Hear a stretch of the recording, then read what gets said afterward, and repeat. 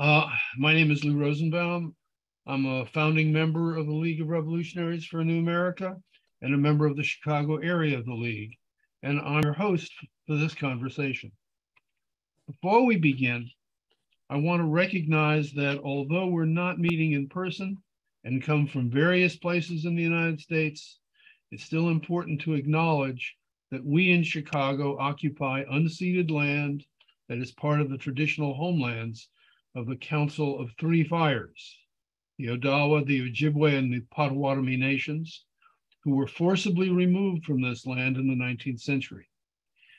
Other tribes, including the Ho-Chunk, the Menominee, the Miami, the Sauk, and the Fox, also consider this region home. And many other Native people from diverse tribes, in part due to Chicago's role as a forced relocation destination in the 1950s, have called and continue to call Chicago home. These lands continue to carry the stories of these nations.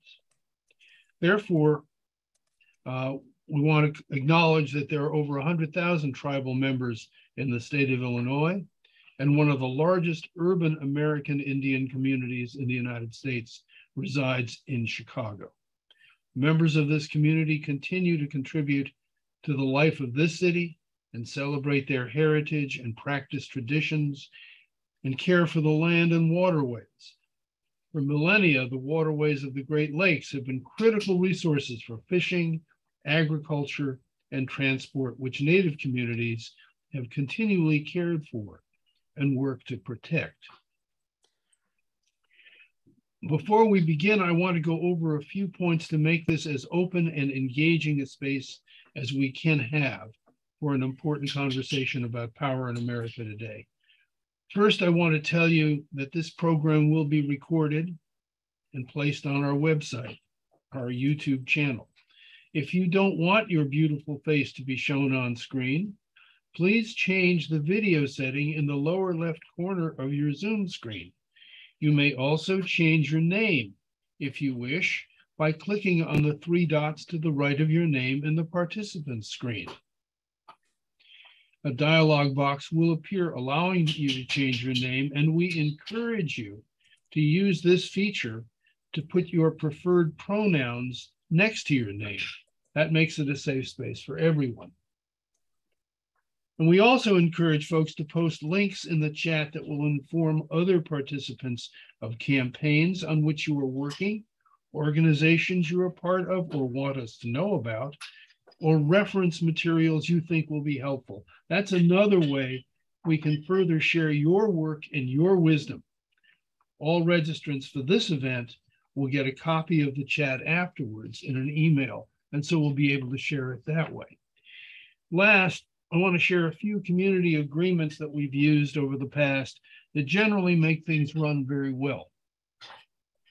Everyone is muted at the beginning, so you'll need to unmute yourself, the audio icon in the lower left of your Zoom screen, when you talk. We encourage you to put your questions and comments in the chat. There will be plenty of time for discussion, and Mary Beth will be acting as chat master to bring to our attention when something pops up that the moderator and other participants should be aware of. When you wish to speak, please use the raise hand function in the reactions button at the bottom of your Zoom screen. That way, the moderator will easily see you in order as you raise your hand.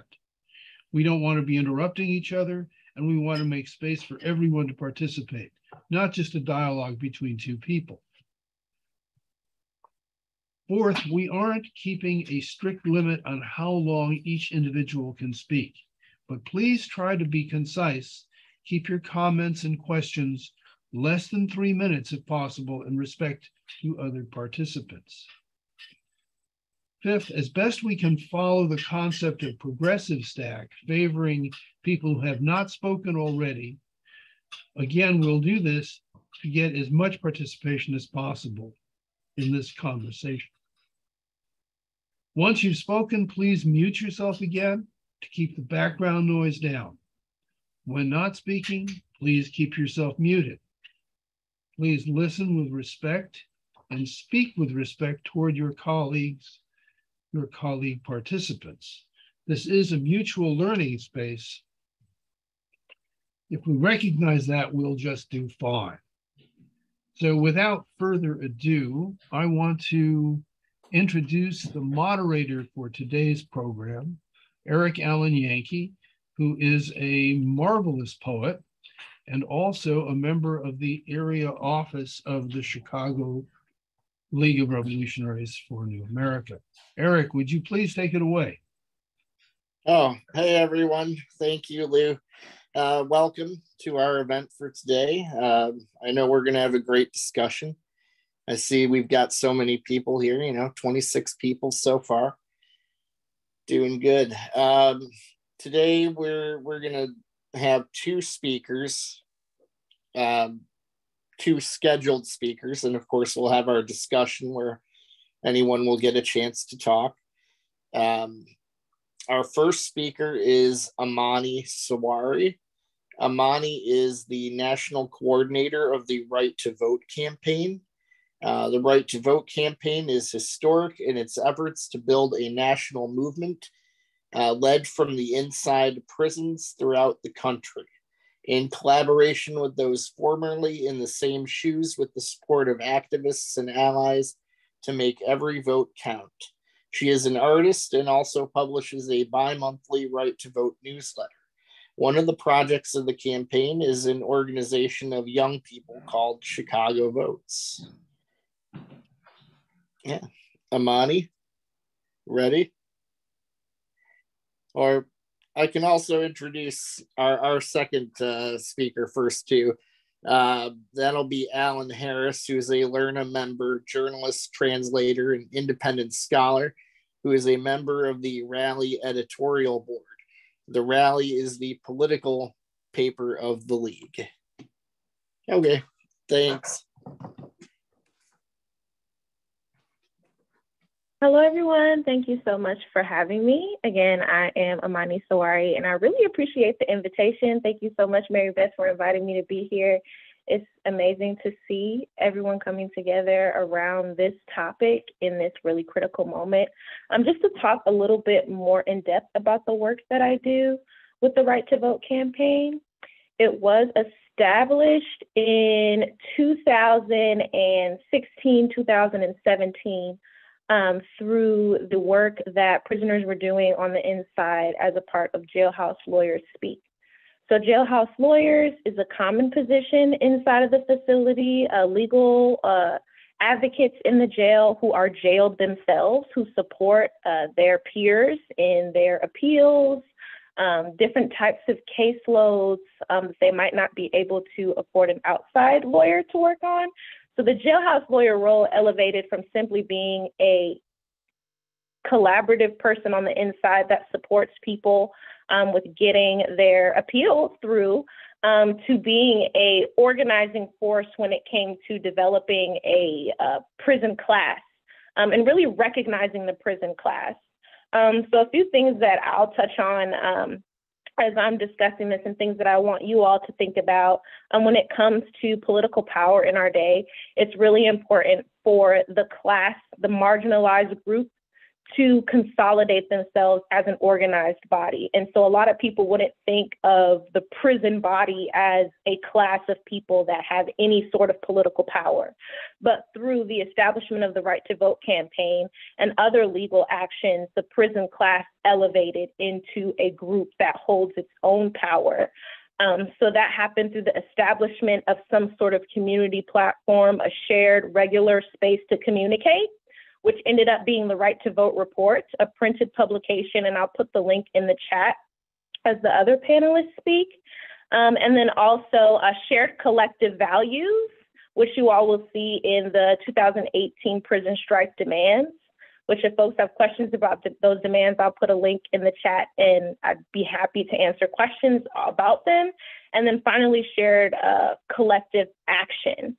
And so we've got the shared values and the demands, but shared collective action, it looks different depending on what someone's role is in the group or what privileges they have For example, those shared actions included boycotting commissary, boycotting phone calls. But for those who were in solitary confinement, they wouldn't have access to either. So they would probably participate in a hunger strike or a sit-in or some other shared action, collective action that folks were participating in during the national prison strike. So that's a little bit of the work I did. I came into it just through my writing. Folks on the inside reached out to me and asked if I would be willing to elevate their demands. This was back in 2016, and I accepted that invitation. And ever since, I've been acting as their spokesperson for the national prison strike, as well as continuing to publish what was once No Shackles and is now the Right to Vote report. So thank you all for having me, and I'm looking forward to your questions.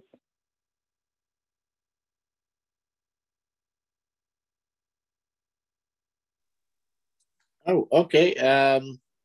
Alan? Hi, Amani. How are you? I have a question.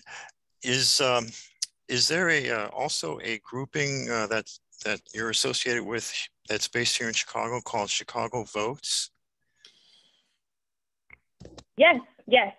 So there were a lot of groups that participated in the national prison strike and elevated those demands, those calls, which included the ending prison slavery, making more humane conditions, revising different sentencing laws like truth in sentencing here in Michigan. And Chicago Votes was really instrumental in our area with bringing about the call for universal suffrage, which is more of an acceptable term than what I often say, an end to felony disenfranchisement, but they both mean the same thing.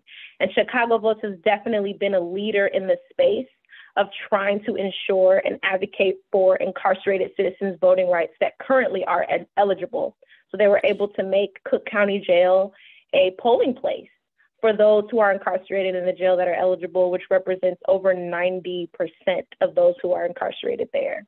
They didn't have access to the vote then. Now they have access to the vote. And they continue to fight for not only those jailed citizens who do have the right to vote, because they are not currently serving a conviction, but also for those who don't have voting rights. And so they currently are advocating for their voting in prison bill. I would definitely encourage everyone on this call to look into it. And if you are a resident of Illinois, writing your legislator and asking that that bill be taken to the next step in the process, being voted on so that it can get to the governor and be signed into law. Because we know that incarcerated citizens are citizens and they aren't impacted by the laws that are passed, and they need to have a voice. They are represented when it comes to their body being counted so that the legislative seats that are being held on their behalf are bolstered, but they are not represented when it comes to actually having a voice and having a dialogue with the legislature, and also acting as constituents in their right. They are citizens. And so not having that dialogue has continued to contribute to dilapidated and depressed conditions behind the wall. And I'm really, really grateful to have a partner in Chicago Votes and those folks over there that are doing amazing work and really pushing the end of the spectrum further and further and further forward. Thanks for that question.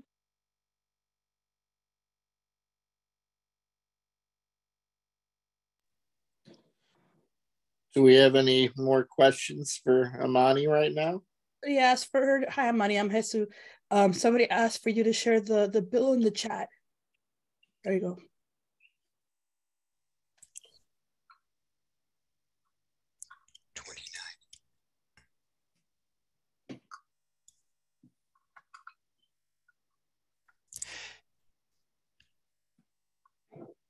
So it's a voting in prison bill. And I know Chicago Votes has it highlighted on their website. So if you just look up chicagovotes.org. They're collecting support and letters of support to send into legislators right now around that bill. How can they be contacted? Chicago Votes. So contacted to send a letter of support. Yes, and just in general. So Chicago votes for sending a letter of support. I believe that when you go onto their website and you see like the bill has a page and it shows the different steps towards it becoming a law. I think you can send it to your rep, like they have the steps for how to do it. So it doesn't necessarily need to go to Chicago Votes for you to execute that action. But if you just want to connect with Chicago Votes, if you want to organize with them, if you're in the local area, they do dope events all the time when it relates to trying to advocate for different bills, opening prison mail. They do a lot of really cool stuff, bringing different artists in. The gas station, they have really cool garb that I probably should have wore today, but all about freedom and stuff like that. So if you want to connect with them, if you want to support them, the gas station does really great events. They do shit talks on Instagram. Look them up on Instagram at Shy Votes and connect with them there, and just start paying attention to where, thank you for the link, chicagovotes.com. Connect with them on Instagram, start watching their lives, pay attention to when they're doing some event. There's so many cool events they do that I wish I could go to, but being all the way out in Detroit, I have to be selective what I can go to in Illinois. But if you guys can go, I would definitely encourage you to. Fabulous. Yes, Lisa, attend more dope events. That's how you meet more dope people like the ones here. Like if we weren't here, we wouldn't be connected to you all. And I encourage you all to connect with me. You all can reach me at amani.sawari@gmail.com if you'd like to connect with me. And I can connect you to folks at Chicago Votes if there's like a specific thing that you're thinking about doing or specific questions that you have. Then I can find the right person and connect you directly that way. But that's just some general ways of just getting connected and getting supported. They're a super amazing organization, and I encourage you all to loop in with what they're doing, even if it's just watching their progress towards the bill and chiming in whenever you can. That's very valuable.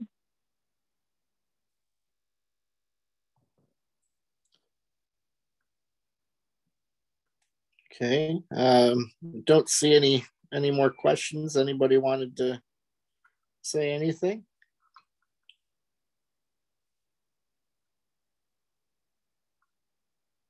No? And, you know, while waiting on a question. I see Gloria and Sal have a question. Yeah. I wanted to ask if Amani could relate some of what's happening in Florida. I know that they had the issue of, you know, felons or previous felons, but I'm not real clear on all of it. If you know of that, could you share some of that information? Yeah, so all over the country, we're seeing the needle push forward towards restoring voting rights and gaining universal suffrage for everybody. And so Florida really sparked off the conversation with their allowing those who are formerly incarcerated to vote, to register to vote and to vote.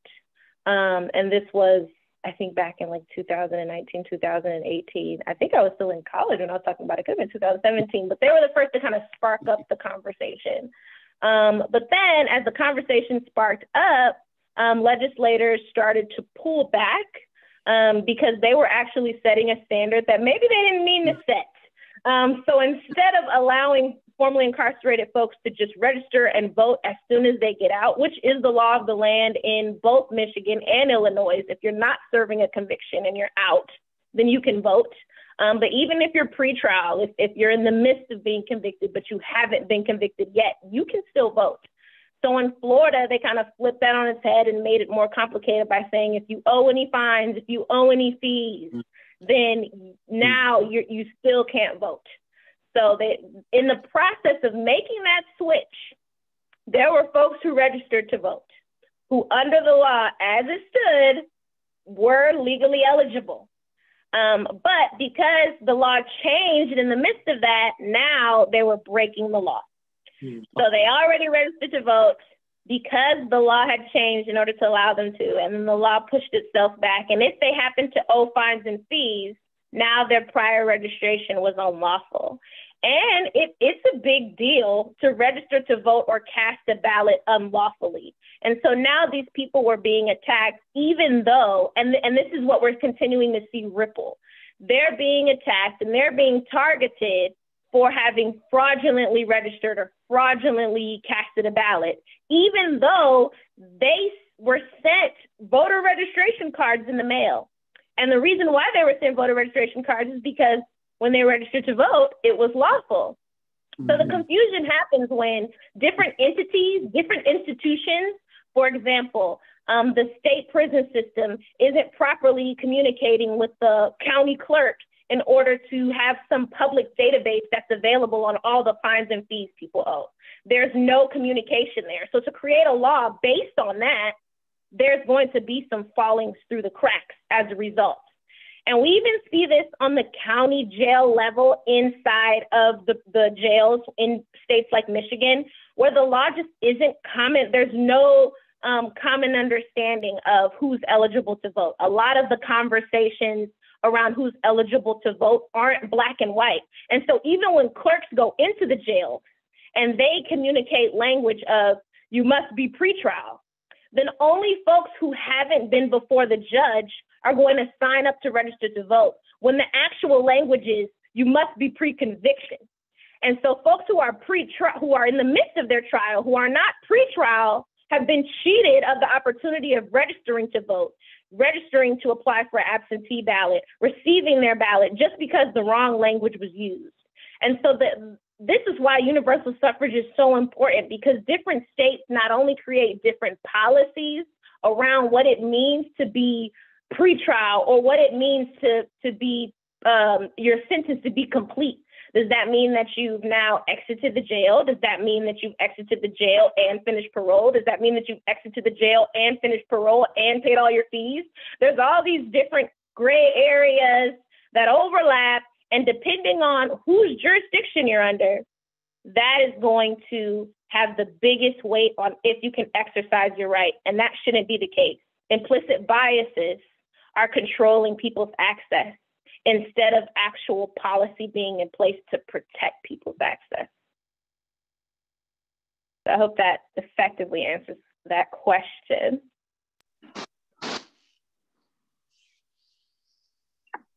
Okay, well, I see we have more questions, but we'll come back to those in a few minutes.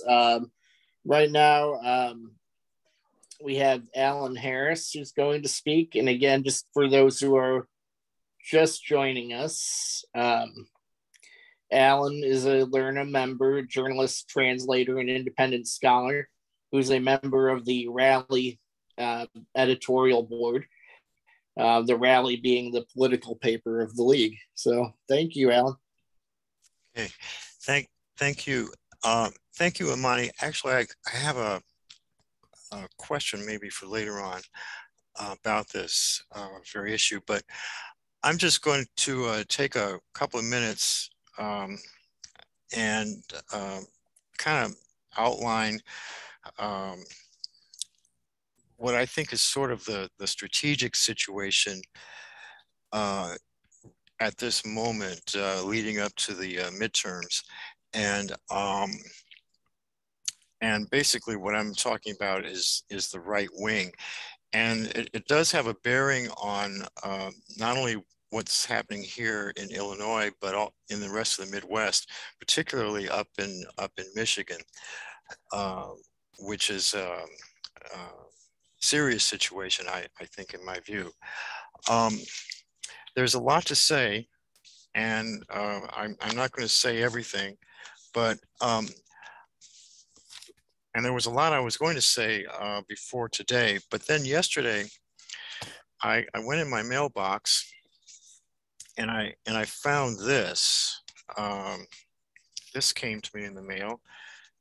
It's a mass mailing to me and everybody else, and this is something that the extreme right is doing here in Illinois during this campaign, and it's in line with the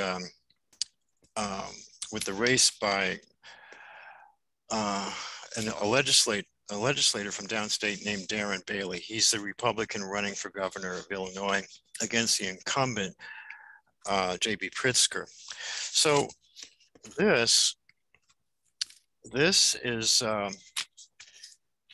this is some really, this is disinformation actually, and it's really foul propaganda, and it's being pushed by a dude by the name of Dan Proft, who is a talk show host here in Chicago on one of the right-wing talk stations here, and it's called the Chicago City Wire, and they put out editions for the North Side, South Side, DuPage County, and places like this. This is the South Side edition, just for me, because apparently, well, I don't know why they did this. So anyway, it has, this is a special schools agenda pipeline edition. And basically what they're doing is attacking basically not only J.B. Pritzker politically, but they're also waging a culture war and a social war. And the strategy apparently for this in Illinois is their path to victory is to win basically everything downstate, downstate meaning the rest of Illinois, south and west of Chicago. Most of the suburbs, and then part of the vote inside the city, and inside the city, partly part of the Black community. So, so it plants stories like this. This was a woman who ran against J.B. Pritzker in the Democratic primary, and basically she's encouraging Black voters not to vote for Pritzker, and of course vote for Bailey, of course. So Bailey, back to this, Proft runs a right-wing PAC, and that PAC is backed by a billionaire by the name of Uihlein, Dick Uihlein, and he is backing Bailey indirectly, but he's also backing people across the country, such as Lindsey Graham, and I think also Ron DeSantis down in Florida, places like that, and judges down south. Yes, basically the right. What I want to say is that the right wing, and I'll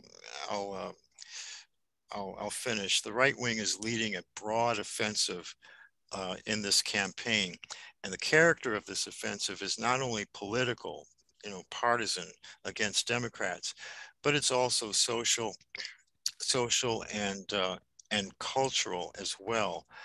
And that explains this obsession that they have with the whole issue of transgender rights, which they are very hysterical about.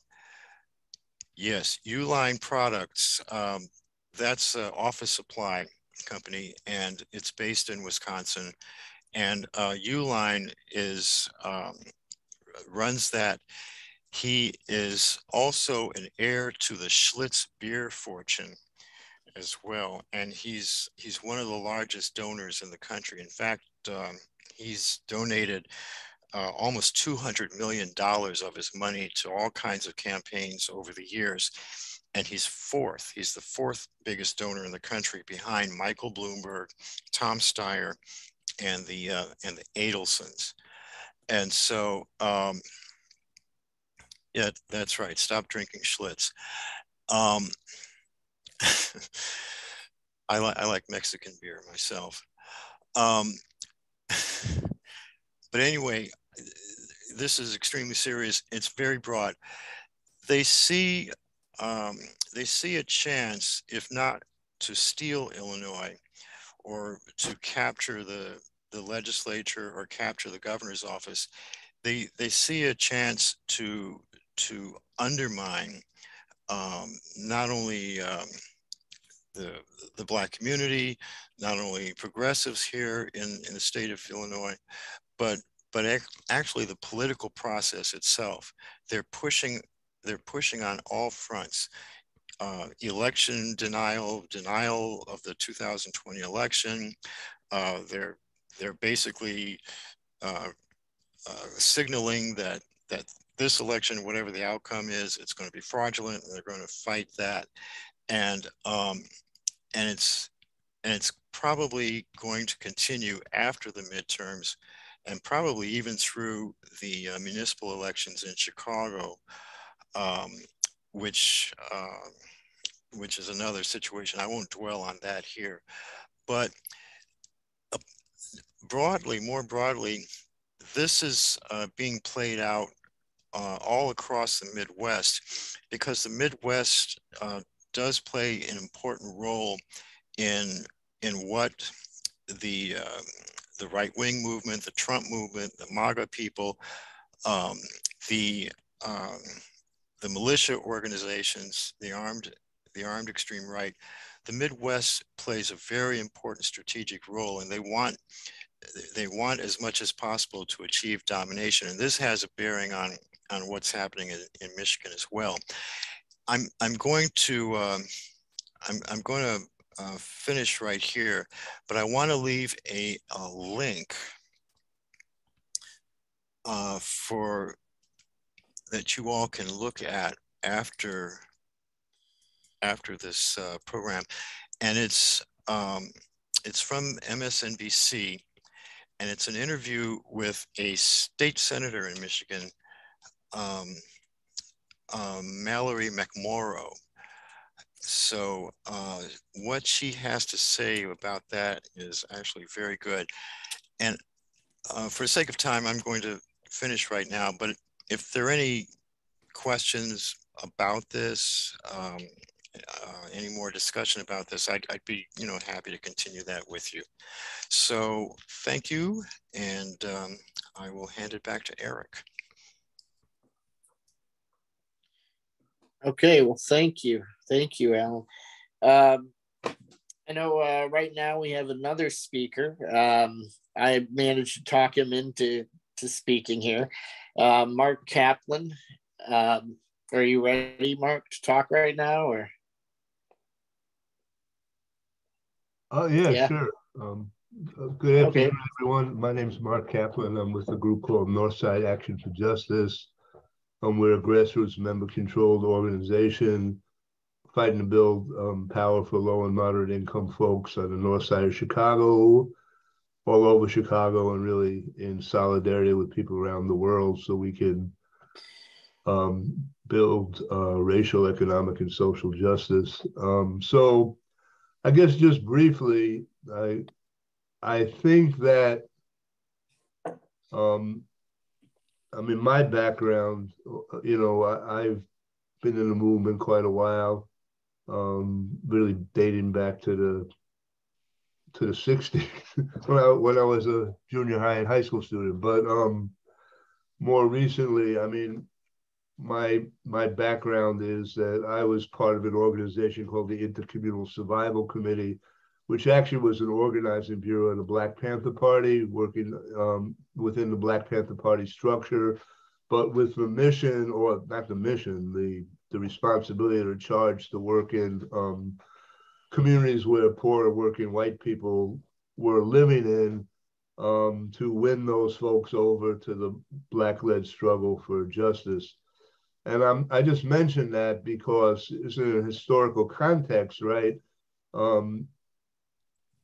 The Black Panther Party and we view elections really as another survival program. So it's, the ability to win political power either locally or statewide or nationally really is a program that that if we're successful at it, allows us to be able to defend our communities and to win resources that we vitally need to survive. And I think that's as true now as it was in 1966 when the Black Panther Party developed their program, or in 1972, which was the first time that the Black Panther Party was ever involved in electoral politics. And that was around the presidential election and aspirations of Shirley Chisholm, who ran, unsuccessfully, but ran a great campaign in the Democratic Party. And then we moved into more kind of localized. So in the base of Northside Action for Justice really is on the north side of Chicago, particularly the community that we've been working in really since the 70s is Uptown, which has changed a lot. But the reason why we're in Uptown in the first place was it had the largest concentration of poor white people in Chicago, and pretty much nationally as a consolidated community. And that area in particular had a lot of poor white people who had been pushed out of the South. So poor white people from coal mining regions, Kentucky, West Virginia, Northern Alabama, as well as farm people and people from other parts. But I'm not going to, we have a short period of time. I won't go into the whole history. There's a book actually that just came out now called Daring to Struggle, Daring to Win, by Helen Schiller. And she actually came out of our organization, but was the alderperson of the 46th Ward for 24 years. And it made a huge difference in terms of our ability in an area that has been facing extreme gentrification since the 70s to maintaining a large, still a fairly large community of low-income folks, because we have a large amount of affordable housing. So I guess I just want to say 2 or 3 things. One is that we know that whenever the people's struggle advances, or whenever, we win more political power, there's always right-wing organizing, that's based on racism, and really is a mobilization aimed specifically at working middle class and low income white people, so consolidate a base that will then, along with their natural base of rich folks, be able to win political power. 1, 2, I have to say that the right has been much more successful and much more focused on fighting battles and winning political power on a state level, particularly.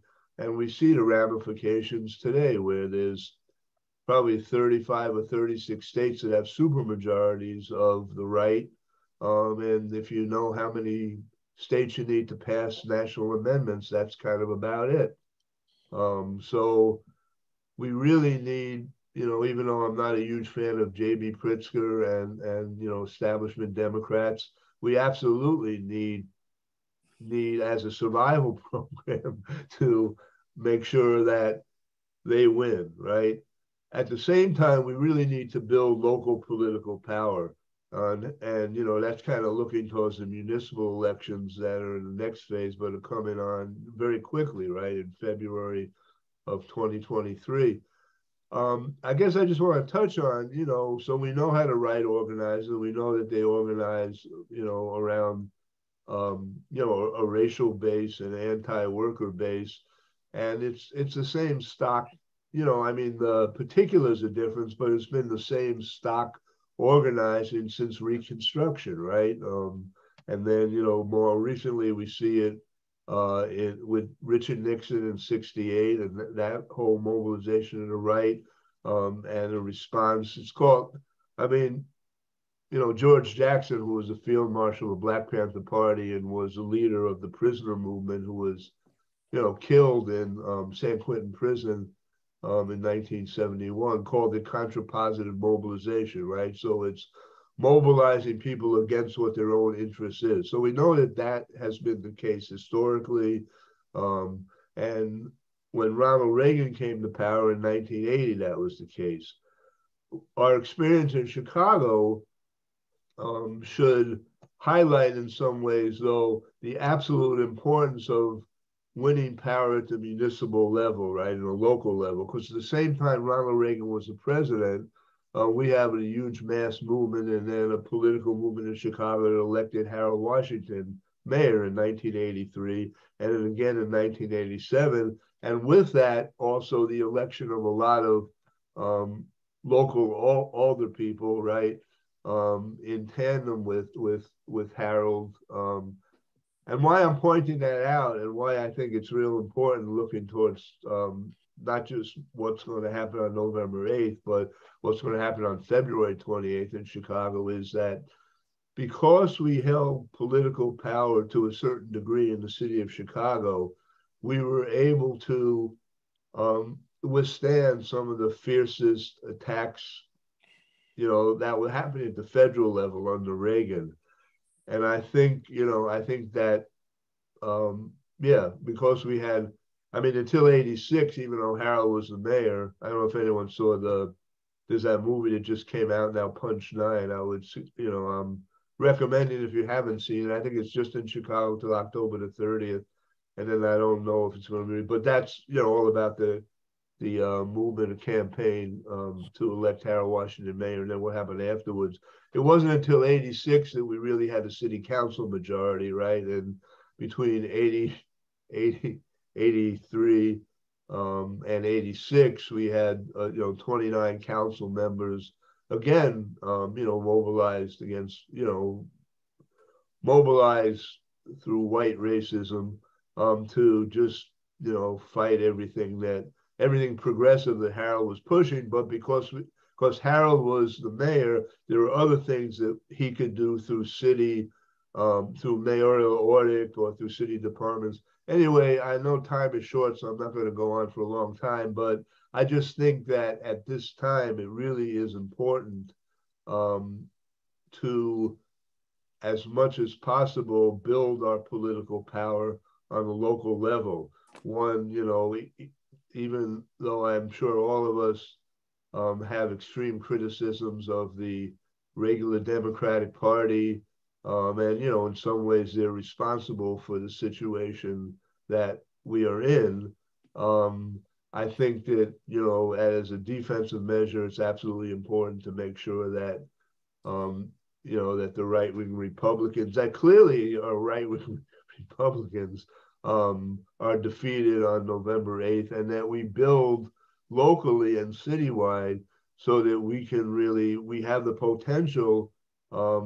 There are probably in the majority of the wards around the city, there are people running for all the people, persons that really are, you know, on the progressive spectrum very strongly. And, you know, I mean, Brandon Johnson, you know, announced his candidacy for mayor this week, and really, you know, comes out of an organizing background, was public school teacher and then organized for CTU, and now is a county commissioner. And there, I was involved in 83 also in the movement that led up to 83. And then following that, I think we really have the potential, if we all work and organize in our local communities and along with people around the city, to create a situation where we have some protection municipally, no matter what happens on a national level. So I will end with that, and thank you for inviting me to this discussion. Thank you, Mark. So we only have a short time left with Amani, so I was hoping we could return to Amani and with any questions that people have.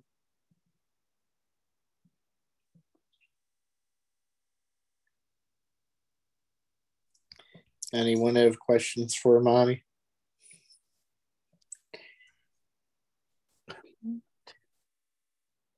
No? Sorry, everybody. I'm on. I was driving, but I do have a question really quick. Mari, that I like what you're doing out there. We're doing something similar, but we're trying to think about how to get our undocumented and those informally incarcerated here in California, how to help them out as far as voting. But I know there's a controversial issue that went down in Washington, D.C. Are you familiar with that vote where the city council was going to consider non-residents voting? And are you working with anybody in that field? Thank you. Thank you for your question, Raphael. So the newest news that I'm familiar with in DC is the incarcerated citizen who attempted to run for office, for a council seat. But I'm not aware of the movement for undocumented citizens voting rights, and I'm not as involved in that movement. But when I say universal suffrage, all people who are impacted by the law should have a voice, because that's how democracy should work.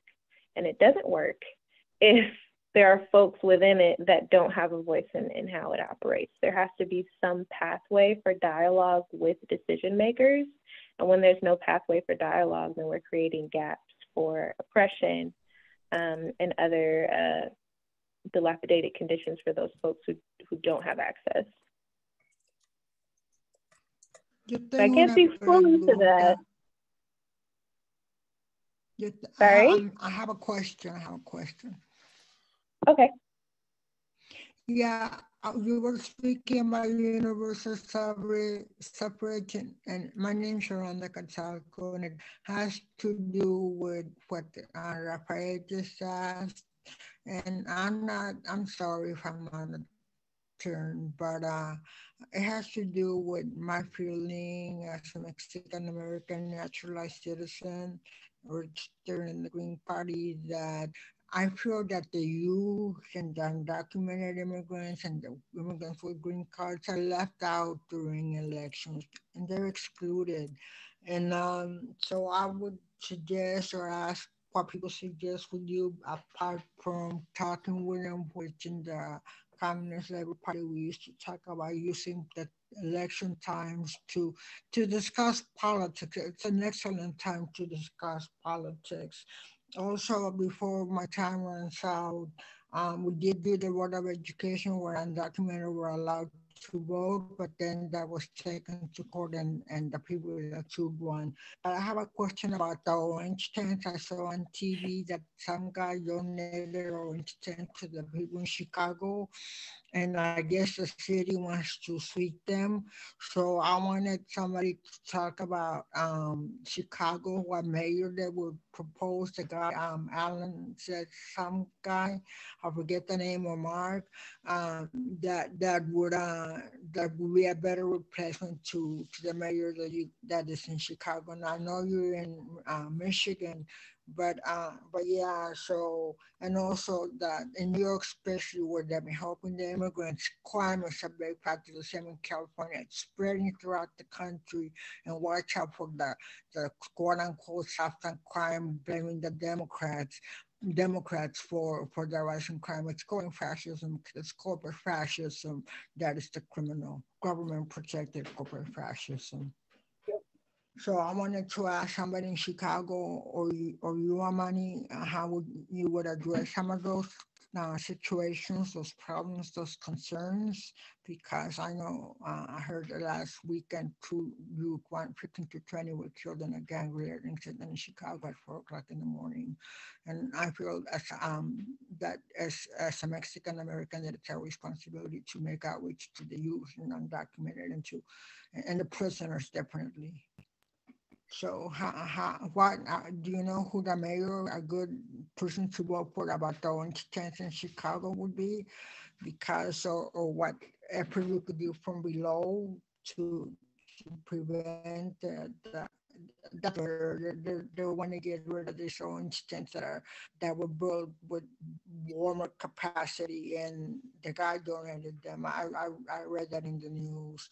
So what would you suggest? I mean, I don't know if you know, because you're in Michigan, what person from, for they could repeat the name of that person so I can write it on Facebook for mayor in Chicago. Yeah, I'm not as familiar with the candidates. running in Chicago, but I'm sure there's someone else on the panel who could speak to who would be the best candidate. But I do want to speak to when it comes to disenfranchised, undocumented citizens. I think there's a lot of overlap between how undocumented citizens are treated when public policy discussions are happening and with incarcerated citizens. I think there's a lot that both groups could learn from one another because that they provide in order to maintain its economic power status. And so when incarcerated citizens choose not to provide labor or choose to expose the fact that their labor is what is the essential point in closing gaps that are created when our society isn't functioning as needed on the outside. For example, when essential workers weren't allowed to be out, incarcerated workers were making the hand sanitizer in Georgia. Incarcerated workers were making the bodysuits in Washington. They were making products they weren't even allowed to use to protect themselves inside of the facilities where they were forced to make them. And so when we look at extracting that labor, even the threat of, the price of phone calls went down 10 cents. Or we see these little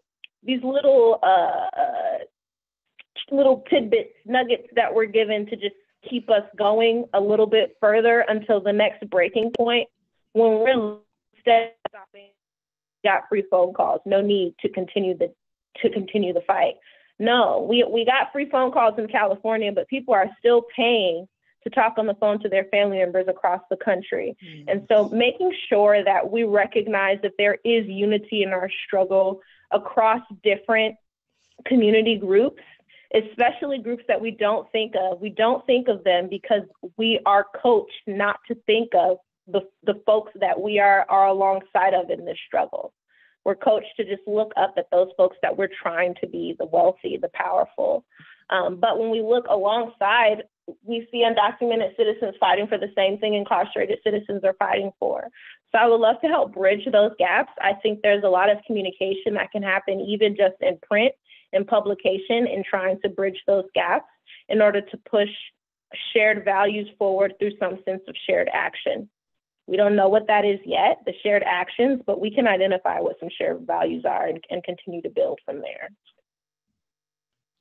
Okay, thank you. Great, thank you. Sure. Jesus had a question. Okay, I have actually, I know it's true. Amani, I loved your presentation and I'm so inspired. I know I hate when people tell me that, but I'm so inspired because I am an English professor and you've managed to get your cultural work done by writing a blog, which is super dope. And all the other hard work, which I know takes up a lot of time. So thank you for that. But my question was for Alan. I don't know if you saw my long question. It has to do with, any of y'all three, it has to do with the power of voting. And we in the league talk about not really advocating for candidates, although through my union work, and because I am a member of the Chicago Teachers Union, Cook County College Teachers Union, and a member of United Working Families, the political committee, as Mark is as well, advocating for Brandon Johnson, right? But I think what's important is to see how so many of these candidates that are genuinely progressive are capturing the hopes and dreams, they're fighting for the basic needs that people need. So but the thing that frustrates me, and we talked about this before, and I know we're aiming for the middle, I get this, but we're pushing for this November 8th. We don't want those fascist judges elected, even if it's South, because it's going to give it away, ladies. Your women's rights are going to be gone if these people are elected. If Bailey gets elected, I'm moving to fucking Italy. I'm out. That's it. Because it's true. I mean, Illinois plays such a key part in terms of labor. It's one of the few bastions of labor. If the fascists win, we have a much harder fight up ahead of us. It's not easy yet. It's not easy now. It's not easy with Pritzker, right? But how do we motivate people that are woke? I mean, people that understand capitalism, people that understand racism and are disenfranchised and will not vote. Because I'm like, oh my God, what the fuck, dude? I'm sorry. I'm like, seriously? I mean, to me, voting is such an important thing now. You talked about restricting the voting of prisoners, talked about gerrymandering. Look at all the crap they've been doing in Arizona. And is that the way it's South? Arizona and Florida. I mean, this is real. This is real. These mother effers are coming to win. And I think right now, there's not the time to be like, oh, voting is not important. No, no, no. This is a move against fascism. We got to use that power to vote. So that was my question. And then I have another question for Brother Mark, but maybe after this one, if that's okay. Well, Mark, I just want to know if the Black Panther Party is active and if you know how to get a hold of Elaine Brown. That's about it. Go ahead, brothers and sister and others. Okay. That's a big question. Just the whole issue of voting. I think here in this group here, I mean, it doesn't need much persuasion. It certainly makes a difference if we are still able to cast a ballot today, and then waking up someday in the future and we can't. It certainly makes a difference. Voting is important, and I think in this environment, voting is more effective, and it's more effective if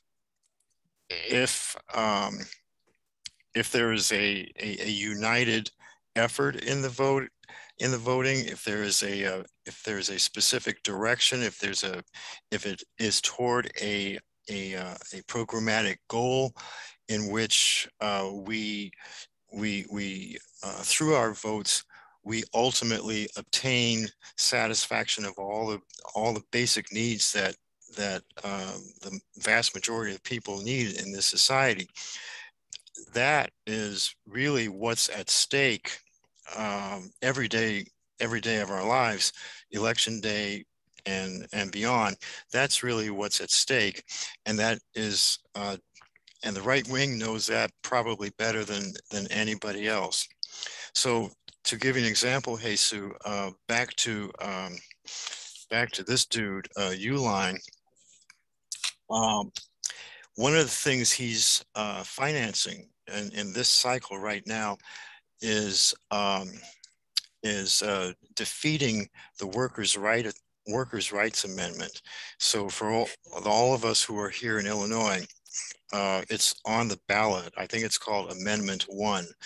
And basically the Workers' Rights Amendment would amend the state constitution here in Illinois to guarantee to guarantee that Illinois does not become a right to work state, that the right wing cannot, defeat the right to organize and bargain collectively inside the state of Illinois. Dick Uline is financing that. That's partly what I mean by the wide offensive. It's really a war. As far as I'm concerned, they've really declared war. It's part of this wide offensive. It's part of this ongoing coup, which they're still running, which started back in 2020 through January 6th. It's still going on now. Its ultimate goal, in my opinion, is 2024, which is in which they want to win all the marbles. It's part of that broad offensive inside the electoral process, outside the electoral process, in a social offensive and a cultural offensive, in order that a certain part of this society, a certain part of this country achieves total domination and over the rest of us, and total power over the rest of us. So it's a fight. It is a fight for not only a fight for our values and a fight for what we believe in, but it's literally also a fight for our lives, based on who we are in a class society.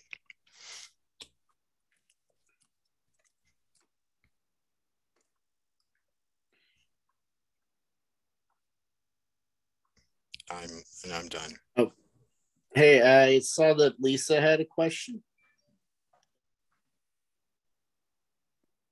I don't know if it's so much a question, it's a response to some of what I've heard as far as voting. And I hear and I feel the frustration.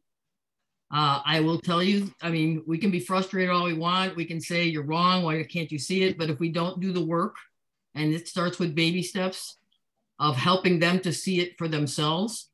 I work with youth, and part of my job is keeping them from being enticed by the power that gangs offer them, by the power that substances offer them, be that real or not. But what I do know is they want power. Now, the system right now is doing all that it can because they control the narrative to tell our youth that they don't really have any power, to tell minority people, people of color, BIPOC people, that they don't really have any power. So the answer when you have a conversation sometimes is, well, what the fuck difference can I make? And it's valid. I mean, it's valid that you're hearing that from them because that's actually what they're feeling. But let's meet them where they are. I earlier had said, let's start what Miles Horton did in Tennessee in the Highlander schools and what Pablo Freire did in Brazil when he's talking about illiterate people not having any power. The Highlander school was the union movement, right? And then he moved into the civil rights, and you have Septima Clark, each one teach one. And the beauty of what he did there, and nothing is perfect, but the beauty of what he did there is a lot of the union people who came up did not want Black people to be coming into that school. Where Miles said, nee, you know what, if you don't like it, leave. And they had to suck it up, and they realized they weren't as in danger as they thought they were, very much like Mark was talking about earlier when you talked about Young Lords and the Black Panthers, and I forget the group in Uptown that came together, something Patriots. Here these people came together because they realized that their fight was similar. So just putting it out there, the way that I work with youth and the way that I work with undocumented people, women in domestic violence situations, which is running amok in Latin America, but that's another point. Circles, dialogues, being able to sit with someone you may not totally agree with and listen actively, not to argue, not to change their minds, but those environments created, you know, start making them question what they thought was the absolute truth. So it helps. I think it helps them see something from another side, and maybe they do change their mind and see their power. For kids, I always tell them, this is a power given to you when you were born in this United States of America. You're just giving it away. I don't care if you go in and you vote for Mickey Mouse. That's your power. And the fact that you showed up scares them. So that's my piece. I still know it's frustrating, but the work we have to do is slow, and it's very bottom-up community, at least from my point of view. I know the top-down, but I don't do that real well. Thank you. Okay, well, we're about to go into our break, but we have a video first to play for you. Then we'll take a 5-minute break and then come back for more discussion. So, thanks to the Schomburg and Kevin for bringing me on this amazing cipher we got going tonight. And I'm gonna go back a little while and tag an ancestor in here named Langston Hughes, who wrote a poem 85 years ago that's so relevant today because of its title, which is adverse to the title we see people wearing on these ridiculous hats. So this is entitled, Let America Be America Again. Let America be America again. Let it be the dream it used to be. Let it be the pioneer on the plain, seeking a home where he himself is free. America never was America to me. Let America be the dream the dreamers dreamed. Let it be that great, strong land of love where never kings connive nor tyrants scheme, that any man be crushed by one above. It never was America to me. Oh, let my land be a land where liberty is crowned with no false patriotic wreath, but opportunity is real and life is free. Equality is in the air we breathe. There's never been equality for me, nor freedom in this homeland of the free. Say, who are you that mumbles in the dark? And who are you that draws your veil across the stars? I am the poor white, fooled and pushed apart. I am the Negro bearing slavery's scars. I am the red man driven from the land. I am the immigrant clutching the hope I seek and finding only the same old stupid plan of dog eat dog, of mighty crush the weak. I am the young man full of strength and hope, tangled in that ancient endless chain of profit, power, gain, of grab the land, of grab the gold, of grab the ways of satisfying need, of work the man, of take the pay, of owning everything for one's own greed. I am the farmer, bondsman to the soil. I am the worker, sold to the machine. I am the Negro, servant to you all. I am the people, humble, hungry, mean, hungry, yet today, despite the dream, beaten yet today, oh, pioneers. I am the man who never got ahead.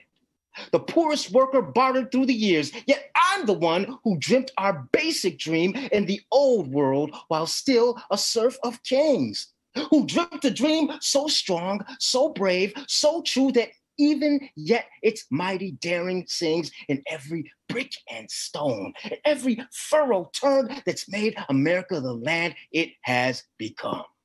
Oh, I'm the man who sailed those early seas in search of what I meant to be my home.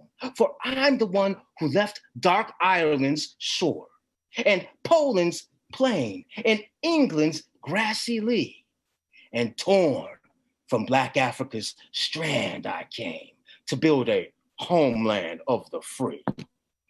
The free? Who said the free? Not me. Surely not me. The millions on relief today, the millions shot down when we strike, the millions who have nothing for our pay, for all the dreams we've dreamed and all the songs we've sung and all the hopes we've held and all the flags we've hung, the millions who have nothing for our pay except the dream that's almost dead today. Oh, let America be America again. The land that never has been yet, and yet must be. The land where every man is free. The land that's mine, the poor man's, Indians, Negroes, me, who made America, whose sweat and blood, whose faith and pain, whose hand at the foundry, whose plow in the rain must bring back our mighty dream again. Sure, call me any ugly name you choose. The steel of freedom does not stain. From those who live like leeches on the people's lives, we must take back our land again. America, oh yes, I say it plain. America never was America to me, and yet I swear this oath, America will be. Out of the rack and ruin of our gangster death, the rape and rot of graft and stealth and lies, we, the people, must redeem the land, the mines, the plants, the rivers, the mountains, and endless plain, all the stretch of these great green states, and make America again.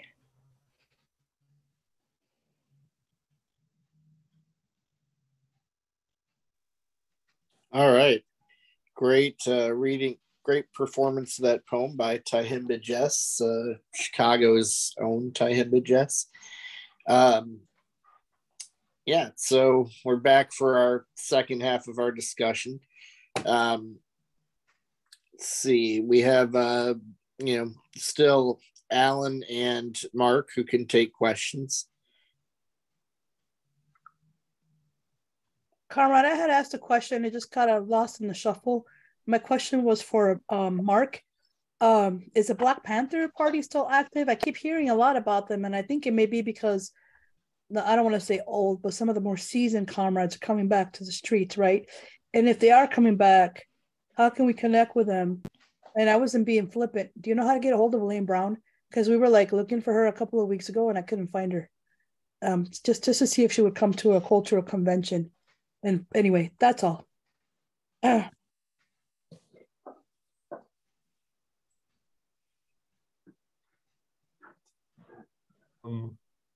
So I mean, a couple of things. One is there's a group in the Chicago area called the Black Panther Party Cubs, and it's actually a lot of them. Some of them are actually children of people that were involved in the party, you know, in the 60s. One of the leaders is Fred Hampton's son, Fred Hampton Jr.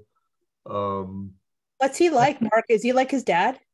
Is he like? Looks kind of like his dad. He's a good speaker. Anyway, one of the things they did successfully is they were able to get the house that Fred Hampton grew up in Maywood declared like a historical landmark, and they actually restored it. And I believe, I'm not sure, but I believe that like it's kind of like a museum also. So they're active, and I know that there's other formations nationally that are groups, you know, there's a group called the New Black Panther Party, New Africa Movement, or I'm not expert on that though, but I know that, you know, the legacy of the Black Panther Party certainly is around. And in terms of Elaine Brown, I can check with some people to see if I can get contact information for you, and then I do know some people who have been in touch with her at least over the last couple of years. So I'll see if I can get contact information for you. Actually, one of our comrades just posted the link. You do not believe how much I Googled and looked on Twitter, and so Jesus Christ, I must have been doing something wrong. Mark, thank you for that. That's super helpful. And thank you for that report. Spot on, dude. Sure. Okay, yeah, I'll get you that info though. I'll try to get it. I'll let you know if I can.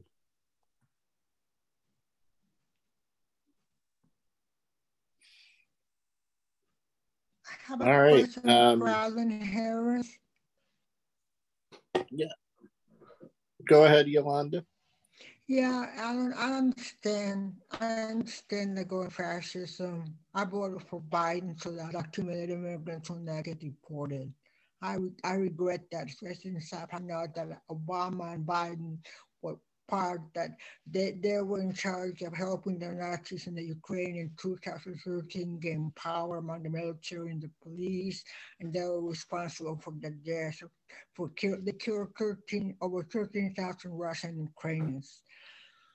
So now I found out that I regretted supporting Biden. But my question is this: in 2010 in California, the Democratic Party challenged it so that any third parties could not participate in the elections in November. After the primaries, we can participate. But they said instead of every top person in each party being on the final candidate ballot, only the top two parties. So we're left out. Right now, we're here in San Francisco with the Green Party.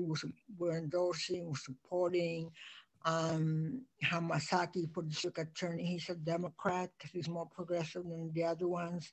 We're also supporting and he's a Democrat, two public defender candidates. Because progressive Chesa Boudin, son of David Gilbert and Katie Boudin, he was recalled. So I still distribute the Green Party leaflets, and I do talk with people. I do talk to people in Spanish, and we just get cards to everybody whether they can vote or not. But what do you suggest as far as California? Because the guy that's governor now, Gavin Newsom, he passed care code, which would mandate mental health treatment and mental health medicine to all homeless and house people. 70% of the people at the overdose from fentanyl in San Francisco, the 700 people were housed. So that's why I've been really anti-Democratic Party, because I was Democratic Party until Obama said he was going to keep the troops in Afghanistan after when he was elected. So, but what do you say to somebody like me, to some of the Greens that did not endorse Bernie Sanders a second time around because the Green Party asked him to run with the Green Party when Trump won, and we would support him as he didn't even answer us.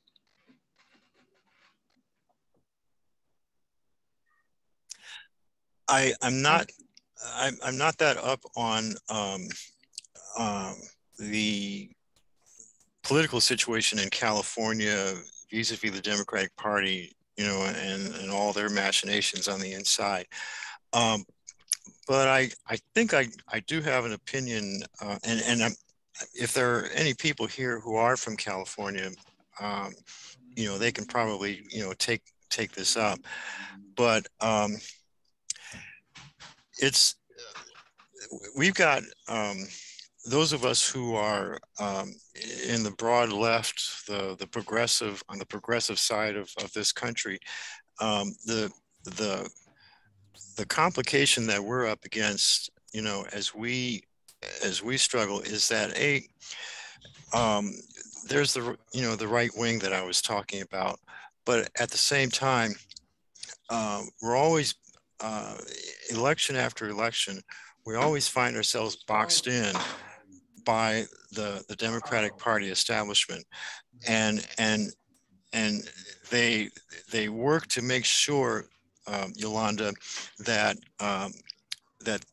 there is no third party, especially no people's third party, to contend with whenever the general election comes around.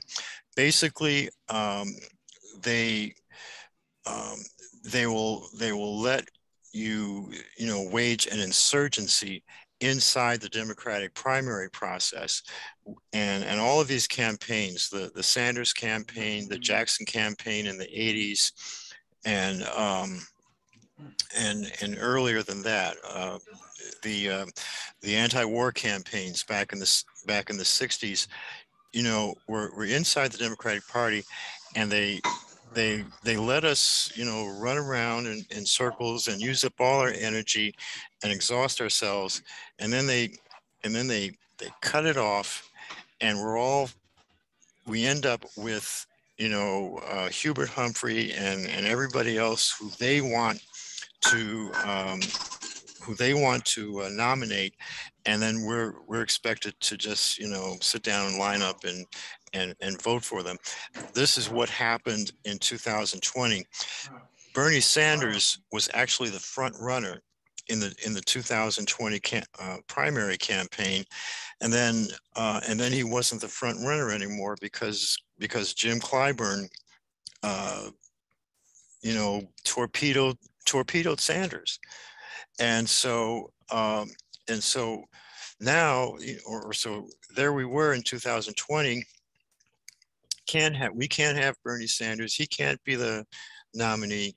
Got to be Joe Biden, the worst, the back runner, fourth place, fifth place candidate in the primaries. He's now the nominee, and we've all got to vote for him. Why? Because if you don't vote for him, Trump will get reelected, and that kind of thing. So, okay. So everybody voted for Biden. I voted for Biden. I did not want to vote for Biden, but I voted for him anyway. I'm sorry I voted for Biden. I wish I could go back and do something else than that. And, here we are again. This is just my view. This cannot go on forever. I don't think we don't have very many more elections in the future where we can just run around in circles like this. There has to be an outcome to this.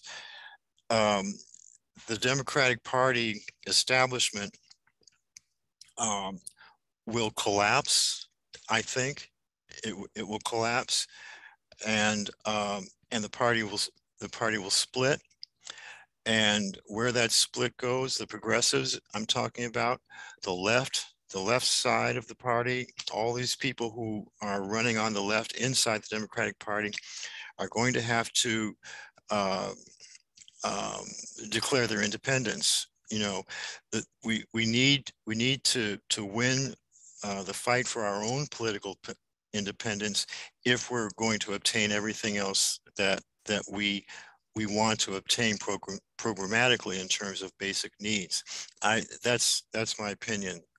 It's going to happen sooner or later, but it's going to happen, and then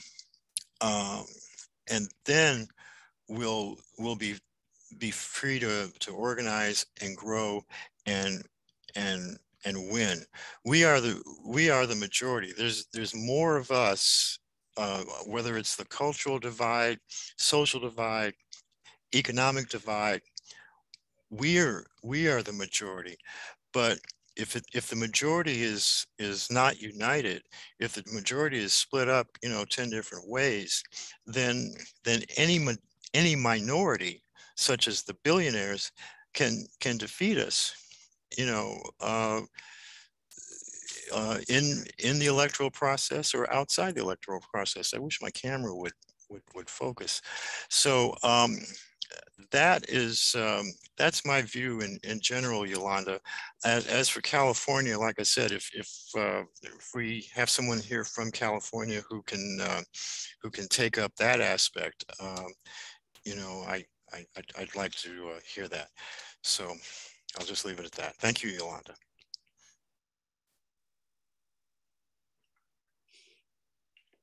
All right, we have questions from some other people now. I believe Raisa is first. Hi, yes. I just wanted to respond. I am in California. We don't have any magic solutions here. I live in Oakland, where we do have ranked choice voting for our mayoral campaign. And when I first had that opportunity, I was so glad because I got to vote my values for the first time, even though I knew my candidate wasn't going to win. But I'm seeing how even that, because right now we are seriously at risk for getting another 8 years of the current administration, even though the current mayor is termed out, and we can't afford to have that. So so those of us who are quote unquote radical are being advised that we can't afford to put our safety candidate as our third choice because we can't risk getting what we'll get if we don't have a strategy. So it's what Alan was talking about, us working together, because if we had a really good, strong strategy and we were all working together, we wouldn't have to worry about that. But we are splintered in ways that we don't work well together, and we can't, sadly, afford the risk because we don't have that strong together. So we just, on the ground, we have to keep talking to each other, keep figuring out how we work together. That's our route to success, is building. Well, the reason why I assume we're in this room, I learned about you all recently, and I'm glad to know about you all. So thank you.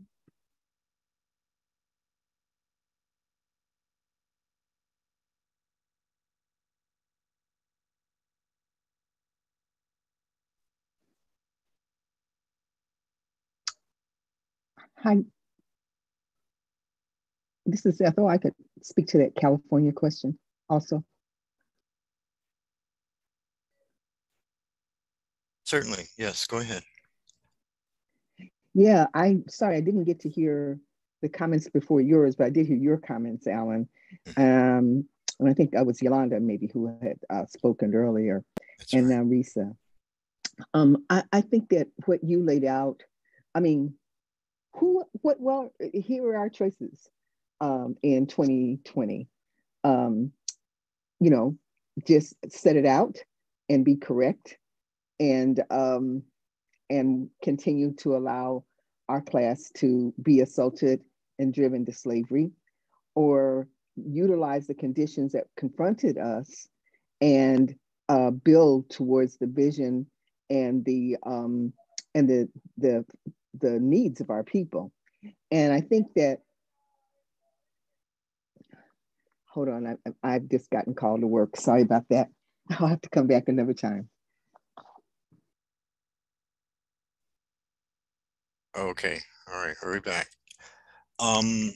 Lou has his hand up. Go ahead, Lou. Actually, Merle had her hand up before I did. Okay, very good. Yes, Merle, go ahead. Yeah, thank you very much. First of all, thank you for putting together this really good forum. So I wanted to follow up on the last couple of calls. So we all know that we're the majority if we can organize ourselves, or potentially the majority if the working class is being beaten up in this kind of war from the ruling class and all of that. But what do we need to do to change that? It seems like somebody raised the question of strategy.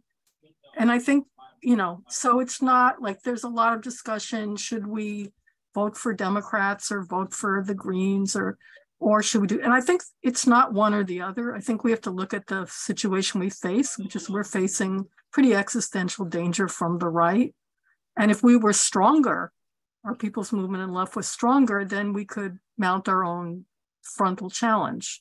We're not there yet, although we want to be there in the future. So then I think we're kind of on one level stuck with voting for whoever will defeat the right and make sure they don't come into more majority. And also at a narrative level, and at the same time, building independent political line and action and organizing. And I think the other thing I want to say is that we have to do that starting, like people have said before, where people are at. So now we have groups, we have a lot of kind of NGO-ish groups, and I'm glad to see people here are doing direct organizing. But we have a lot of groups that are issue-based.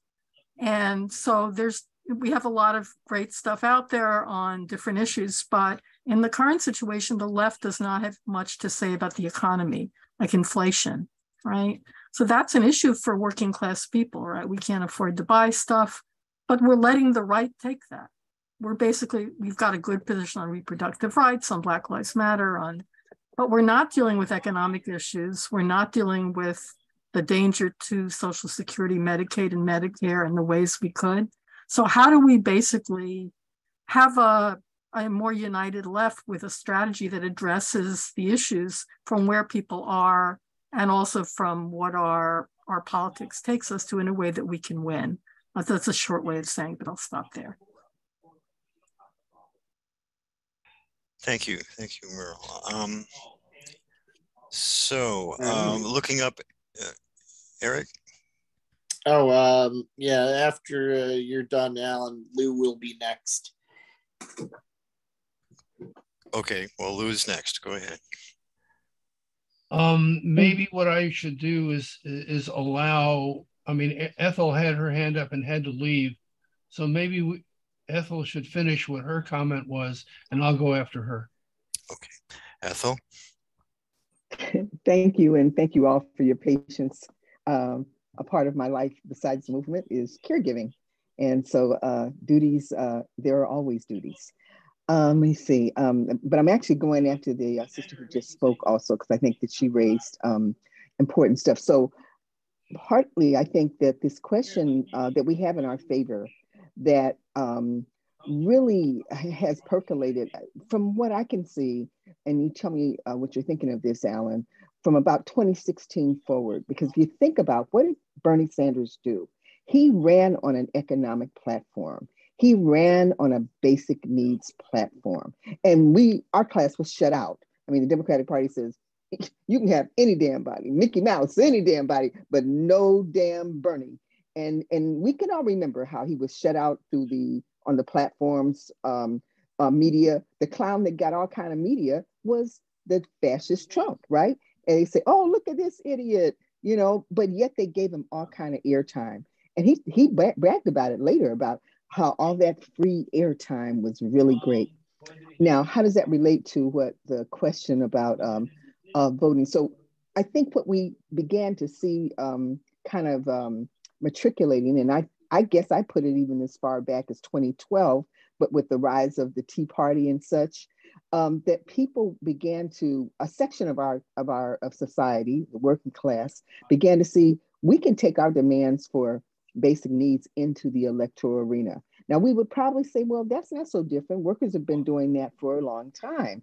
But the question of taking their insurrection into the electoral arena, that to me is a very different thing. And I want to just make my case about that because I too live in Oakland. And we have seen how these things have really they're interlocked.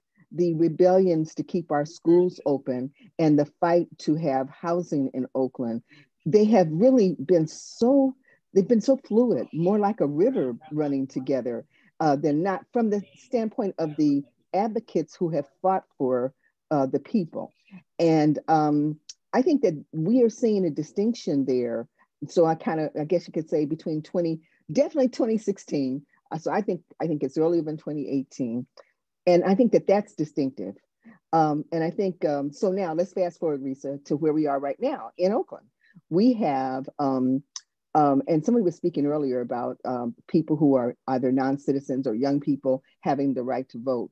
Our young people here fought for about 2 to 4 years and got the right to vote for people, I think as young as 16 or 17. They were disenfranchised by the system in Oakland in Alameda County that blocked them from being able to, being recognized and being able to vote in this election. And this election is a big one, but nonetheless, that the young people did the street organizing and the ballot box issues is very connected. So I think that what I want people to take away is that they're not one or the other. There's a continuation of this protest at the ballot box, in the streets, at our different places for getting unionized. This is a social movement that is threatening to become a social revolution. And I think that that's what we're trying to quantify and express. So last main point, and I'll shut up after this, I promise. So now we have, with the ranked choice voting, we have at least 3 candidates. We probably had more, but the other ones were either they were not allowed to vote or kicked out. But we have 3 progressive candidates that a progressive slate of people in our city are saying, vote for these 3. They are dedicated to housing the unhoused. They are dedicated to addressing the issues of affordable housing. We have 3 measures, 4 measures on our local ballot that are about providing extremely low income housing for 13,000, build new housing for 13,000, extremely low. That you couldn't get that separate and apart from a movement, even though the leader who is fighting for that, Carol Fife, is outstanding. But the 2 go together. So I think that we're seeing, while the election arena is not the only place that people are fighting for their lives, even frankly, upper class like Abrams and Beto, they're finding to be successful, they've got to fight for basic needs and defend democracy. So I think we have to think out of this beyond the left. We have to think about our neighbors, our friends, our family who are being impacted. And I thought I just saw Reverend Barber on somebody's show. Oh, Joy Reid, and I don't even like her, but he did a great job. He talked about if 140 million poor people knew the power they had to exercise their voice through vote, even in those slim margins, we would have had much bigger victories. So we have to keep using it as a school for revolution. And I think that those are the ways to think about that, not in a narrow way. And we can already see, certainly that's why the fascists are trying to destroy the electoral democracy process. I'll shut up. You probably, sorry that you even asked me to come back on, but I wanted to make sure I answered that question for you. Basic needs is, when all is said and done, basic needs is everything, and you don't have to be on the left to be in favor of food and housing and healthcare and all of those things. It's human, but who will win all of these things? You know, is it the billionaires? They're going around, you know, they're going around privatizing everything. They're soaking up all the money in sight and spending it on you know, 15 bathroom houses and wars. It's a question of power. It's a question of who decides how all this wealth and abundance in this country is going to be used. And in fact, it's a question of who's going to determine what the future of this country is going to be, to tell you the truth. It all comes back to basic needs. No matter what you say about anything else, it always comes back to that. And who's going to, you know, get the groceries for us, you know? So Lou, you are up next. Okay, well, you know, it's hard to follow the comments that Ethel presented to us because they're so on point, and drawing on what Risa and Merle have said, I think we're really talking about a nodal change that's taking place in American history today.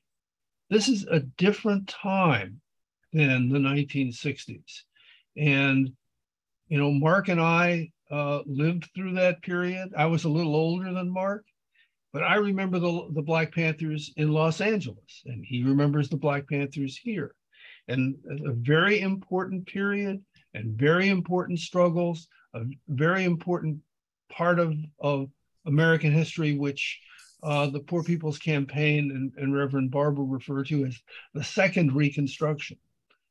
But we're on the verge of a new Reconstruction, a Reconstruction which has never happened before. And the reason that we're in the kind of mess that we're in right now is because the people who are in power are unable to do anything except repress that motion, that social motion. So that's the political problem that we face. It's a good place to be in a way, because it shows really how weak they are if all they can no longer depend upon currying favor with a section of the working class. They can't depend on that. They're shooting themselves in their own foot, but they're very good propagandists. And that's one reason why what both Merle and Risa spoke to in terms of the divisions, that's one reason why they're able to maintain themselves as well as they can. But they're reaching the end of their rope. And that's shown, I think, by the kind of comments that Ethel was making in terms of the way in which the demands that people have been making for generations are coalescing into what I think Alan referred to earlier as programmatic demands. What they're doing is they're actually putting before the legislatures and the powers that be solutions that ways in which we really can solve the problems. There are people who are saying there's no reason for there to be anybody homeless in America because we have enough housing. There are people who are saying there's no reason for anybody to have to pay for health care anymore because we have the health care. It's not a scarce commodity. And I agree with what Ethel said, that one of the things that is so important is to look beyond what we have, those of us who came from the 60s have defined as the left, because what is the real left today is that section of society which is, Alan talked about it, is fighting for its basic needs. That's what the real left is in America today. And that's what we see as the kind of social force that has a real capacity to change society. And so I just wanted to say that that's what the stakes are in this election. And it sounds like, you know, I'm saying the elections don't count, but that's not really true. What I'm saying is that the elections are a format within which we express our demands. And we have to use that format to whatever extent it is possible. Now, in Illinois, Alan described very well, we have a fascist who is running for governor. Now, on the Republican Party, the Republicans gave a choice of 3 or 4 different fascists that we could have voted for. But only one of them was able to be on the ballot. So we got that one too. But it's very clear that if that fascist gets in power, we are in serious trouble. We are very serious trouble. Pritzker, no great shakes. But this guy from the southern part of Illinois, who everybody should recognize, the southern part of Illinois was almost part of the Confederacy. It might as well have been. And this guy is coming right out of that. If we look at what happened in January 6th, that was that was out of the end of that insurrection was no different from what the South attempted to do prior to the Civil War. So what I'm really trying to emphasize here, one thing and one thing only, and that is that we may not have the best choices in front of us, but we do have some opportunities to block the fascists. And in the process of doing that, find the many revolutionaries who were involved in those processes as well and link with them.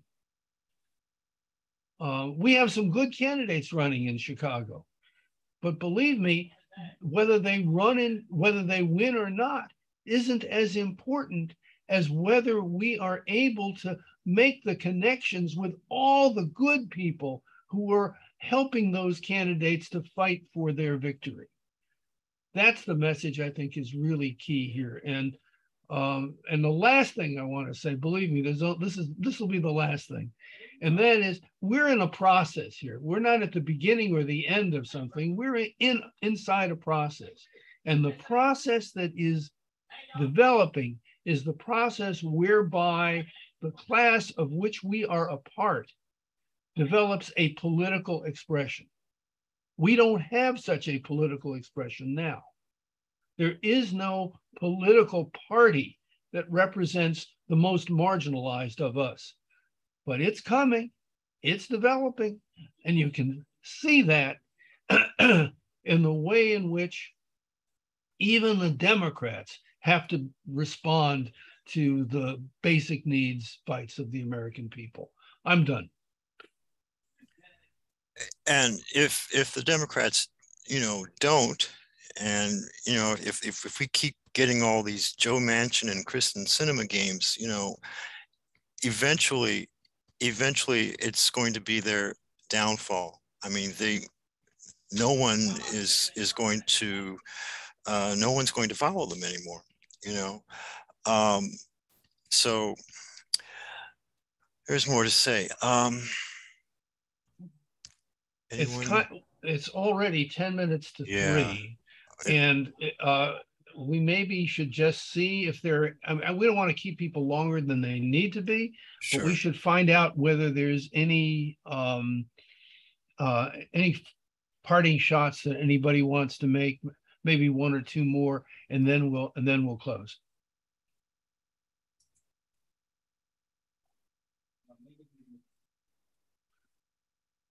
Yolanda has a parting shot. Go ahead. And then Ethel.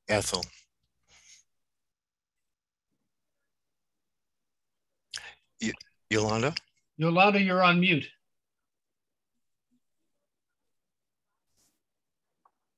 Look up TPS, temporary protected status, and DACA. Biden's trying to help with DACA with the Dreamers, but with TPS, temporary protected status, which covers about 600,000 people, a lot of them Central Americans. Then he could have rescinded Trump's decision to end TPS. It's on the news, came on the news, internet news on my phone.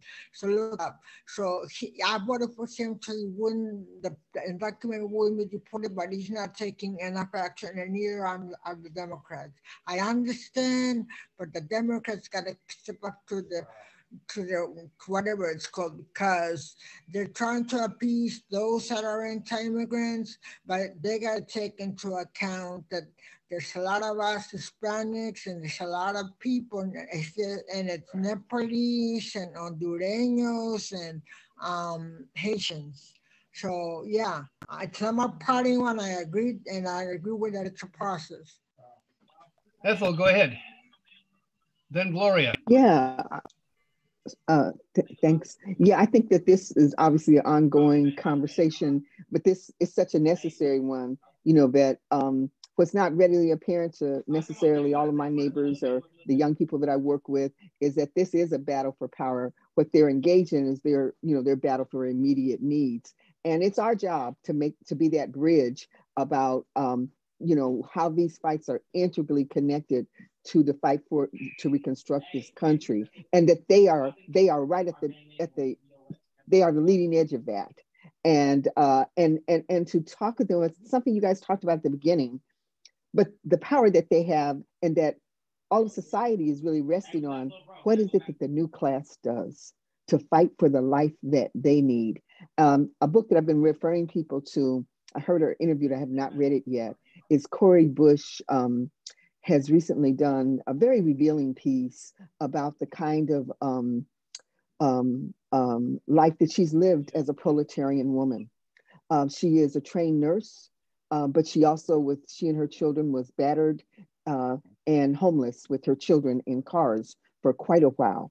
She is a survivor of rape, but she battled through that, and she also had to survive because at that time, there was still, women had the access to the health care to get an abortion. So she didn't have to carry her rapist seed forward. But she talked about how each of those pieces help frame who she is. Now, this is a woman who is our congressional representative.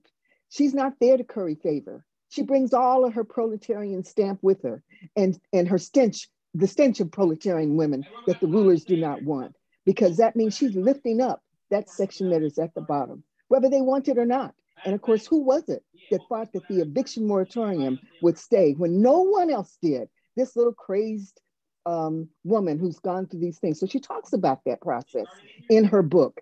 It's clear for her, there's not a separation between the mechanism of protest through the ballot box and protests on the streets of Ferguson. She's brought those together. I think we have to learn from that, because it is not one or the other. And so she's brought the men and women, Mike Brown's, the many of them, she's brought them into the floor of Congress. That's what the January 6th piece is about, is to shut that down, that part of America down. And she's not accepting that. And she's broadening that platform. I think we have to think about, that's the juncture that we're in America right now. And I think that the Corys, the AOCs, I just heard Miss Ilhan Omar do an eloquent, I mean, she's always eloquent, but man, did she use the case of the attack on Paul Pelosi to say, I mean, she is the second most attacked woman, threatened person in fucking Congress. And she really used it to indict this system. Well, I celebrate these leaders. They are fighting on multiple fronts. We have got to learn and build, and they are not just talking to the small people who agree with them. They are bravely taking our status as a class to all of America. And on that basis, when we talk about fighting for basic needs, that's what it is. That's what I see the people in my city doing. I think I understand what's happening as I understand what's happening in Chicago as well.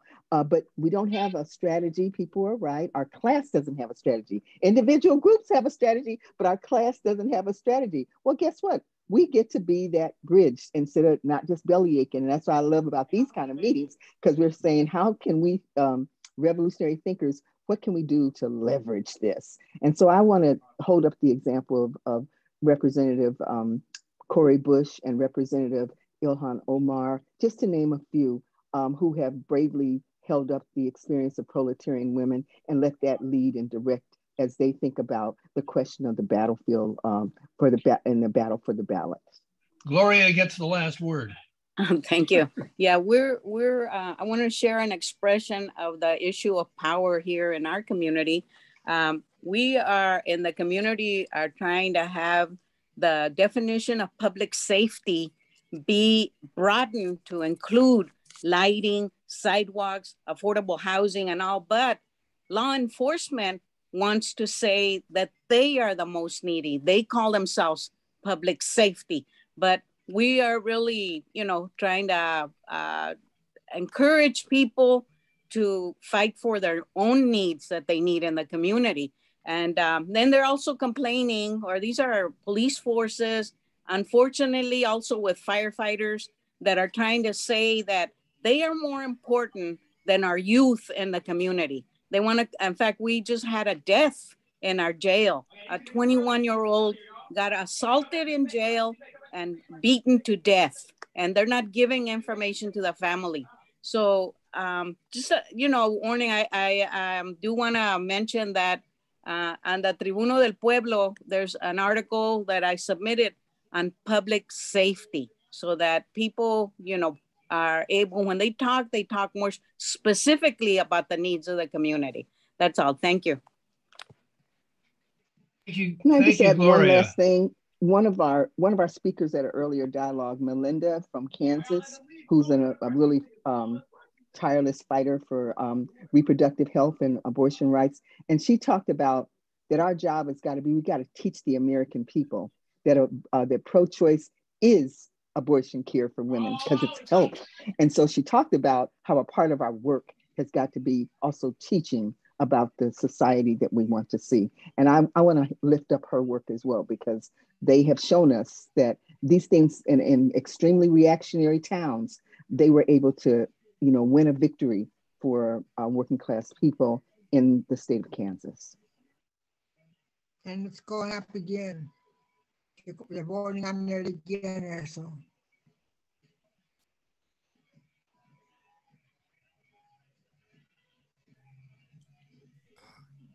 Eric. Oh, hello. All right. I believe we don't have any more questions or any more. I think it's on me now. Yeah. So Lou, go ahead. So I just want to, first of all, thank everybody for your participation this afternoon. It's really been remarkable. Is there anybody here who hasn't liked this evening, this afternoon? Anybody here who thinks it was a terrible day? I think it's unanimous. So I think everybody here has contributed to it, and I think that's what's important. This program has been brought to you by the League of Revolutionaries for a New America, in case we haven't made that clear before. The League, or LERNA for short, on November 13th, the National Cultural Committee of the League will be hosting a Cultural Workers Conference. On November 19th, the Basic Needs Electoral Committee of the League will be hosting a conversation to evaluate elections and what we can expect. And I want you to know that the links to these will be found in the chat before this afternoon is over, and they'll be emailed to everybody so you'll be able to participate. The League's been around for almost 30 years. We come from all walks of life. I came into the movement many years ago through a connection to the farm workers movement in the Central Valley of California. My work in the League has brought me in connection with some of the most amazing revolutionary cultural workers. What the League brings to the table is a treasury of strategic thinking based in a storehouse of centuries of revolutionary activity that existed long before we did. We aim to connect with and become part of the ongoing movement for the basic needs of the people. And I think that's been spoken to very eloquently today. That's the ongoing movement that we see being expressed in the ballot box battles and far beyond. We invite you to read our newspaper, Rally, which you can access online, and to join or build your own committee of the League to help develop our common strategic understanding and activity necessary to defeat the fascist upsurge that we have in part been talking about today. You can contact us through lerna.org, our website, or connect with us through the other social media links you'll also find in the chat. Thanks to all again for being here. Thanks to the presenters. Thanks to the marvelous tech team behind the scenes. We're going to end with a poem by a recently deceased comrade, Bill Watkins, a Lerna member who was a University of Illinois professor of education. This performance of this poem was the first and only time he shared his poems publicly. He said he wrote a little every night over a glass of gin, and he wondered whether his drunken musings were actually poetry. And I think the audience said that it was. And he was pleased to find that. I lured Billy to the meeting at which he read this. It was an outdoor meeting, and it was a poem, an evening that was memorable to him, and he said that night. He died a week after this. So without further ado, I'm going to ask Rand to play Exposed. Next up is going to be Billy Watkins, and an all-around revolutionary. Everyone, please give it up for Billy. I am both happy and humbled to be here this afternoon. I'm not a poet. I was lured here. My day job is I'm a professor at UIC. I've been there for 20 years. I'm tired of them. They're probably tired of me. Probably I should retire. But at any rate, until that happens, I'm a part of the movement. We're called together today to talk about war, condemn war. Well, I was brought up in the Cold War. And I was thinking about some of the old Cold Warriors who helped shape our world. Or I should say, misshape our world. And so these guys that we got today in the Pentagon and launching these adventures, they are poop butts compared to the people you had back in the 1960s. I mean, you had some real pros that were assembled to, in fact, reconfigure the world. So let me just read some of my thoughts. And I call this Exposed. Divine One, King, Emperor, Sovereign, His Highness, Sire, Your Majesty, Landlord, Hereditarian bloodline, elected by no one. Speak to God. You go by many names. We know who you are. We got your number. We're on your ass. Democrat, reformer, liberal, progressive, humanitarian, neoliberal, Kennedyite, New Dealer, New Wheeler. You go by many names. We know who you are. We got your number. We're on your ass. Usurper, hater, exploiter, robber baron, expansionist, smooth criminal, imperialist, pig, evildoer, vermin, trickster, wicked one. You are known by many names. We know who you are. We got your number. We're on your ass. Liar, cheater, misleader, fool, herder, killer, wannabe thriller. We know who you are. We got your number. We're on your ass. Reagan, Clinton, Eisenhower, Truman, Wilson, Obama, and yes, Jimmy Carter, the Peanut Man.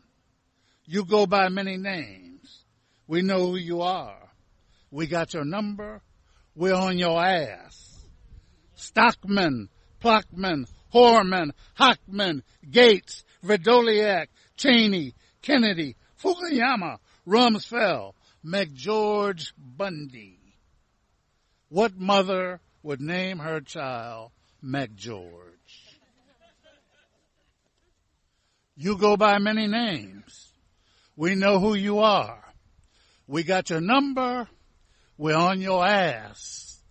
Wallace, Bilbo, Maddox, Stennis, Connor. You go by many names. We know who you are. We got your number. We're on your ass. Mortgage man, rent man, landlord man, police man, collector man, bag man, dope man, repo man, hit man, alder man. You go by many names. We know who you are. We got your number. We're on your ass. Faker, false prophet, apostate, revisionist, snake man, God man, Obia man, con man, trick man, low down man. You go by many names. We know who you are. Come on.